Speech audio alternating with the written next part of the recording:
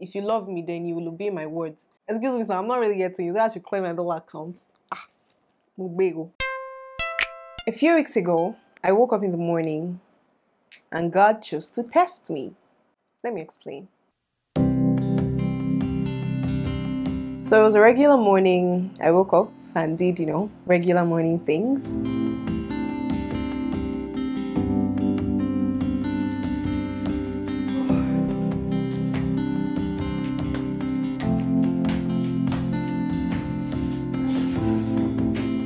Water to get my coffee ready. I have searched many years on end. There was none that my soul brought out my journals and set it aside for my quiet time. My soul cries out. I went to my favorite quiet time spot on my balcony. At this time, my church had been doing this midnight prayer thing. So I'd missed the midnight prayers, and so I decided to just catch up on it in the morning. Here I am watching, and then I feel in my heart, oh, you should give. I'm like, okay, yeah, I have been planning to give anyway, so okay. And Holy Spirit says, clear out your dollar account. Say, what? What do you say? Excuse me, sir, I'm not really getting you. I should clear my dollar account. I'm like, okay. I hear you, Papa. I was convinced that this is what the Lord will have me do.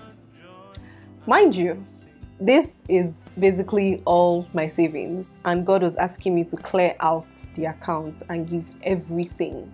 Wait, I don't have another savings, so are you like, wait, what if something just happened? Where I go won't fall back on? You get me? Like, what's God? I'm not really getting it. But in my heart, I said, you know what? Okay, I will give it. And then me and God proceeded to have a really amazing time. I journaled because the Holy Spirit was just saying things to me. My hand was just moving and it was just flowing. And God just gave me so many words of assurance, so many words of, things that He wants to do, His intentions, His heart. And I felt so much joy, love, and peace. God has been talking to me, and I've just been pouring. Like, I've written probably 3 pages this morning just from what God is saying to me. And I really do believe that I should give it, just as a sign of faith, as a sign of God. I'm actually going to partner with you on this journey. He's made me some promises. When I'm going to share, actually, I believe that at the end of the year, I will actually read out this diary. And today is August 1st. So before the year runs out, towards December ending, I'm going to do a video about the promises that God made to me on August 1st and how He fulfilled it. And God doesn't say anything to not perform it. And I have a part to play. That's another thing. Like, when God gives you a word, there's always a part. There's always your part. And you should always ask God, what's my own part? And God has actually told me my part in fulfilling this prophecy. And it is me literally sharing what He's telling me to share. Share the stories I tell you to share. Share the journey I tell you to share. Share everything I tell you to share. Don't hold back. I want people to see your life. I want people to see me journeying with you and build you into everything that I said that you are. And I'm not doing it because you are such a good person. I'm not doing it because you're such anything. I'm doing it because this is my destiny. Because before you were born, before you were formed, I knew you. And I called you.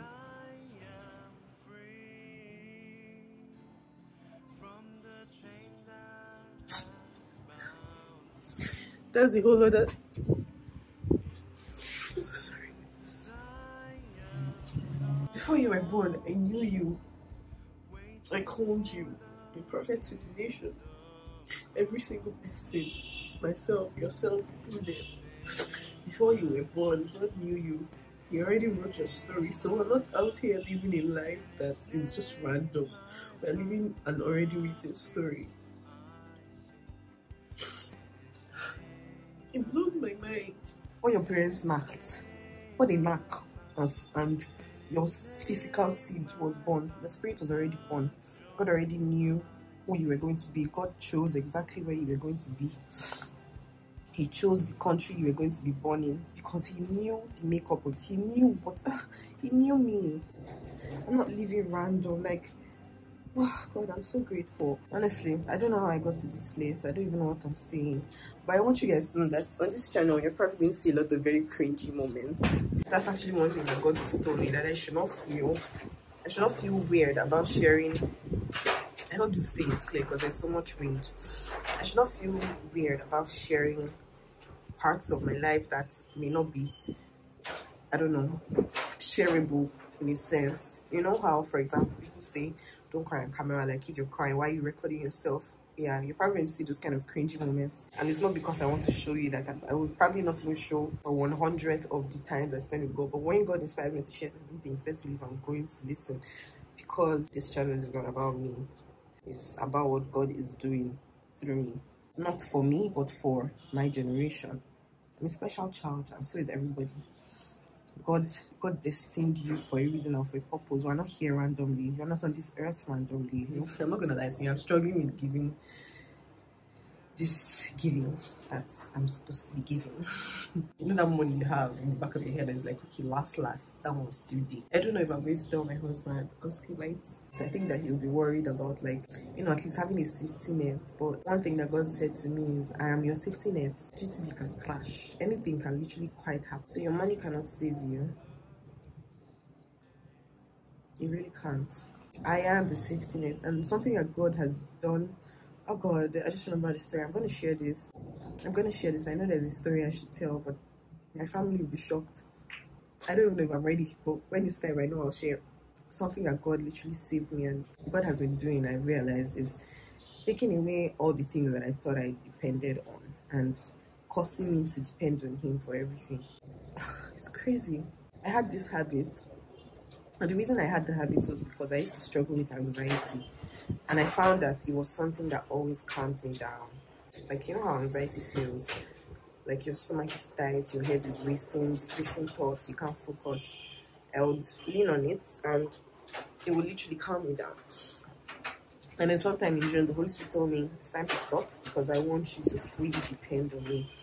I want you to depend on me with everything. I want you to believe me for everything. I want you to trust that I am there for you to lean on in every situation. Okay, God, you're gonna be the one that is gonna do it because I can't quite do this thing you're asking me. I don't see how, because it had become such an, in quotes, important part of my life. And when I talk about it, you guys understand what I'm saying. It literally took one day.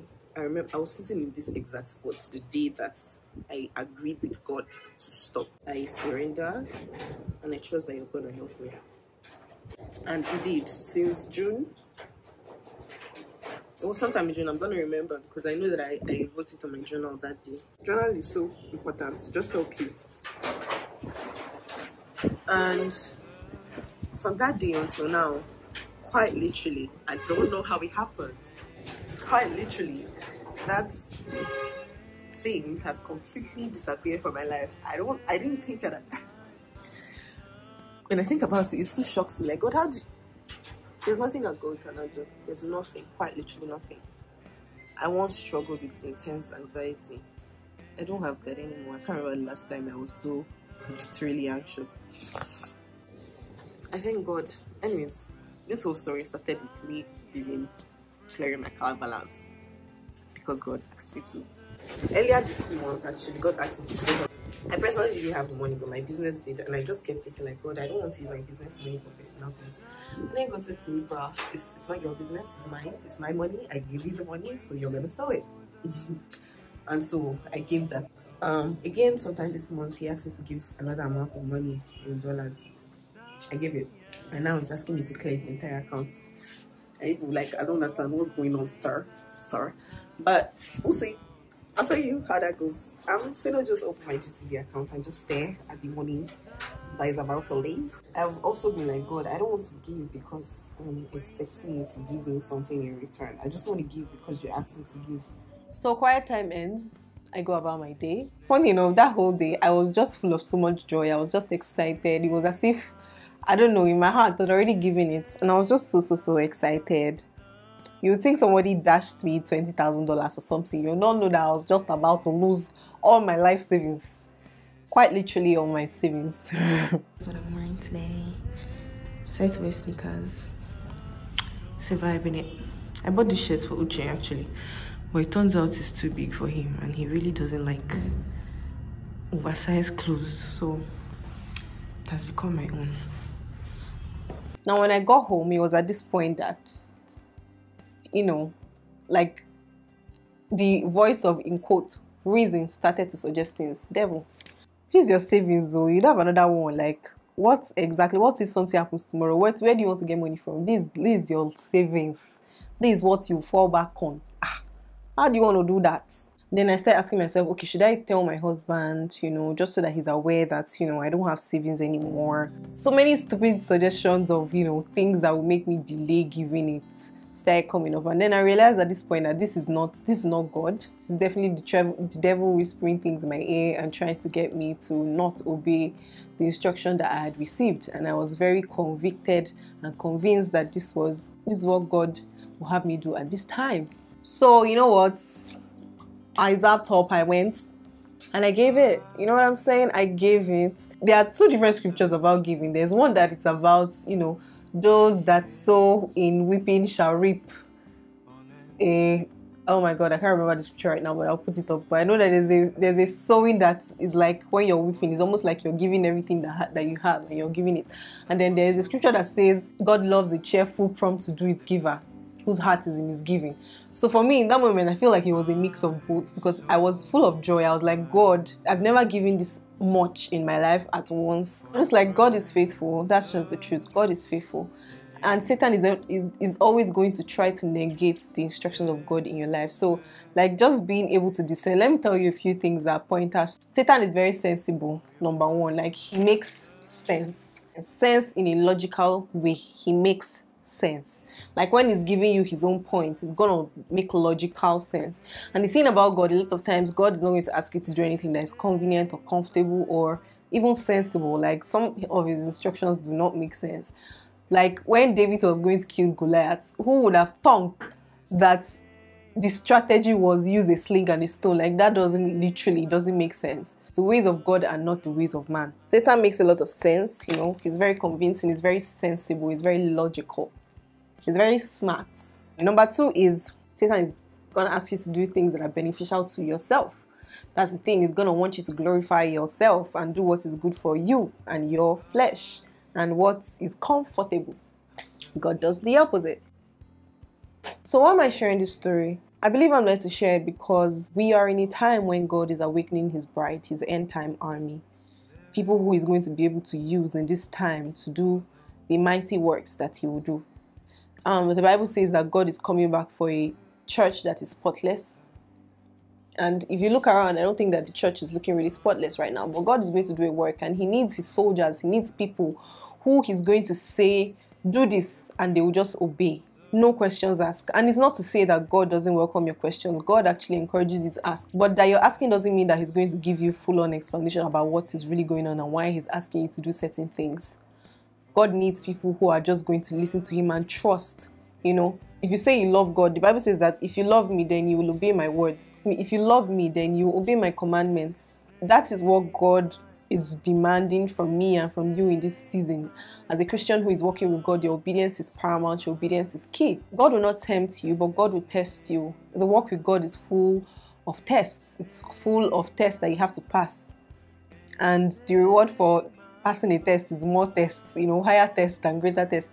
So they're not temptations. There's a difference between tests and temptations. You know, temptations are there for you to fall into sin. Literally, the Satan setting trap for you so that you will fall. But you know, tests will just reveal the state of your heart towards God. And most of the time, God is not testing you for himself because he already knows the state of your heart. He's testing you for you so that you can see the state of your heart and, you know, align yourself aright with God. And the thing is, God is going to test you across different areas of your life. The thing here is that he wants us to come to a place where we are in total surrender where we are in total obedience with every area of your life. I may have passed this test when it comes to money or giving, but God could test me a different area that has to do maybe my relationship with my husband. There can be a situation where God wants me to respond in humility and I respond with pride. But the thing is, God is going to keep pruning you. It's like a spiritual school. God will keep telling you, do this, tweaking you and pruning you and schooling you and telling you, this is how you do it. When you fail a test, it doesn't matter. It's a lesson for you to learn, and there will be another test again where you are able to go through and pass. The whole point of all this is so that Christ will be formed in us, so that we can become people who are really actual representatives of God. So that when we go into the world, people will not just see us, they'll be seeing Christ in us, because through these many schoolings and through these many tests and trials, God is perfecting us, is perfecting our character, is perfecting our person, is perfecting who you are. James chapter 1 verse 2, from verse 2, it says, count it all joy when you go through diverse trials, because the testing of your faith worketh patience. But let patience have its full work, so that you may be perfect and complete, lacking nothing. God can only use a man who is obedient. God will use a vessel who trusts him. God will use somebody whose heart is aligned to him, who is willing to do what he asks him to do, even when it doesn't make sense. And a lot of times, we want to have clarity and we want to know, okay, this is why I'm doing what I'm doing, because we are human beings and we just want it to make sense. There is that place of mystery, and that is the thing that actually proves that we have faith. Because if you have a full-on picture of everything, then where is the place for faith? The fact that it doesn't really make sense, I'm not really understanding what is going on here, but I'm going to obey God regardless. That is the proof of your actual trust and obedience towards God. I say that the real test of obedience is when things don't make sense, when it's a mystery and you still go ahead and obey God. Through every area of your life, God is going to test you. God is going to test your obedience. God is going to test your trust in him through every part of your life. Because God really does want to be involved in every part of our life. Our relationship with God is not only focused on the spiritual aspect of our lives. It's focused on our business. It's focused on our relationships. It's focused in every part of our lives. Because the goal is not for us to just be people who are spiritual when it comes to spiritual things. Is that the excellence of God, the wisdom of God, the person of God shows up in every aspect of our lives, in the dealings of our business, in the way that we relate to other people, in the way that we show up in the world, in the way that we treat other people. It's for us to go into the world and be a light, be a representative of Jesus, be a representative of the kingdom of God in this world. This is what the world needs. The world is looking for answers. The world is looking for solutions, and everything that is required, everything that the world needs is inside Jesus Christ. But he cannot use a vessel who cannot trust him. He cannot use a vessel who is not willing to be foolish or look foolish to the world. He cannot use somebody who will not trust him like a mumu. God wants you to trust him like a mumu. We really must come into a place of surrender where we are willing to, just surrender every part of our lives and realize that, me and you, we're nothing without God. I am nothing without God. Everything that I am, everything that I know, everything that I think that I know is because of God. My existence is because of God. Everything that I have is because of God. Everything that I represent is because of God. All I am, all I will ever be in this life is because of God. That knowledge brings you to a place of just humility and knowing that, this God loved me enough and said, I'm going to put my very spirit inside this vessel and I'm going to form this person into somebody who is just like me, that I can use on this earth to reign, that I'm going to make a king on this earth to reign. The Bible says that Daniel was distinguished among his peers. There was an excellent spirit in him. I was struck not just by the wisdom of Daniel, but the humility of his heart. His life was basically a life of obedience. He was in the world, but he maintained his life of not being of the world. And here is the thing that I've discovered. The more that you know God, the more that you can trust him. I'll give you an example. I have a friend who is very forex savvy, he's always calling trades and he's always sharing them. And I can see that his results are working because he shares testimonials of, how people follow the things that he's saying and they are getting results. And I know that he's good at what he's doing. I know this, I've seen it, I've experienced it. And so if this person comes to me and says, oh, I think that you should do this particular trade, I think that you should buy this, I'm going to trust his word for it, and I'm going to go ahead and obey. It's the same thing with God. When you come to know who he is, that he's a faithful God, that he's a God that cares for you and loves you and he's on your side, when you come to know the faithfulness of God, then trusting him will become easier and easier. But then the knowledge of God is going to come by you experiencing him for yourself, you seeing him for yourself, you having a revelation of him for yourself. It's not something that anybody is going to tell you and then you just take it. No, you have to experience it and see for yourself that this God is faithful, that this God is good. And how is that gonna happen? Faith comes by hearing, and hearing by the word of God. This word of God we're talking about here is Rhema, the word come alive, not just the word where you are reading the Bible and it's just like words that are just, flowing, like you're just reading stories. The word is going to come alive to you, and it's going to be a revelation to you. It's going to become Rhema to you, living and active to you. And this is something that the Holy Spirit will do, but you have to give yourself to him to be able to do it. You have to say, okay, Holy Spirit, I want to know God. I want you to open my eyes. I want you to show me yourself. I want you to reveal yourself to me in a way that I've never known before, because he's willing, he's very ready. I believe that if you continue to spend time with God, if you continue to show up in that place of intimacy, in that place of prayer, in that place of worship, in that place of studying the word, he's going to show himself to you in a way that you will never forget, in a way that is unchangeable. You will see him and you cannot be able to unsee him. You will know him in a way that you will not be able to unknow him. If you just give him your time, and if you just give him room to show himself to you, room to reveal himself to you, because he's more than ready to show you him in a way that you have never known before. God wants to partner with me and you to bring his kingdom to come on this earth as it is in heaven. This is the desire of the Lord for us in this time. I know that the world is really, really moving mad. There is an as it is in heaven. And the job of me and you is to make it happen on earth as it is in heaven. God cannot come down and do anything by himself, but God will use men who are willing, who are obedient, who trust him, and who will carry out his instructions per time, his leading per time, the little nudgings per time, the little things he tells you to do per time. Can God trust you? The Bible is full of stories of many men who trusted God, and God transformed not just their lives but entire nations because of them. God birthed entire nations through them. God delivered entire nations through them. Think of Abraham, a whole nation came out of one man. Think of Moses, who delivered an entire nation. Think of David, an entire dynasty, just because he could trust and he could obey God. Spend time with God. He wants to spend time with you. Trust me, like, the more you spend time with somebody, the more you know them, the more you love them, the more you can obey them. That's just it. He's trustworthy. He's faithful. He never fails. He watches his word to perform it. He's on your side.